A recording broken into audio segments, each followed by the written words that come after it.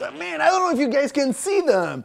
Antonietta, Sabrina, Riccardo, and il nonno, Lorenzo. This is how Tedeschi began their business.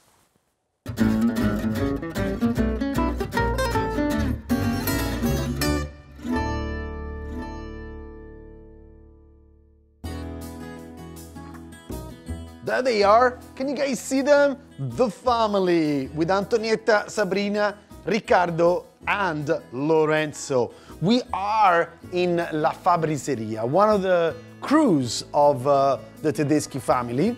I have a bottle with me, already open a minute ago, because you know this is a one sequence tasting, so there is, you see, there was not a drop that was taken from the bottle.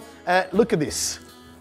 Sant'Ambrogio and Fumane. This is one of the few areas with a little bit of volcanic soil as well, but mainly it's calcareous, which gives the wine its super white soil, lots of stones, but the important thing here is the active calcareous part, which hands over what we consider to be sapidity, almost salty bites in the wine.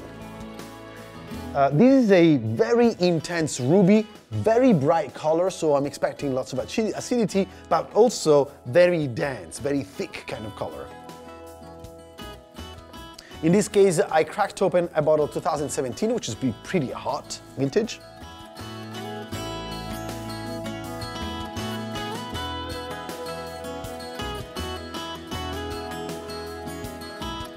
Whoa! 2 years of Slavonian oak barrel, and then a couple of 6 months of the bottle aging. What was it like? I was impressed, right? But you saw me going like, whoosh, because that was power. Mainly power coming from the Corvina, Corvinone, Rondinella, and a little bit of Oseleta, which is like a dark indigenous variety in Valpolicella. Just 5% adds up color to the wine. This is exactly what you expect from a crew, from a great selection of Valpolicella, which is acidity and freshness. We are 450 meters above the sea level, but at the same time, super duper ripe, black, inky driven fruit with balsamic elements. There is lots of menthol here, dark chocolate, but not that one that comes from a freshly toasted barrel, French barrels. But it's more like cocoa beans.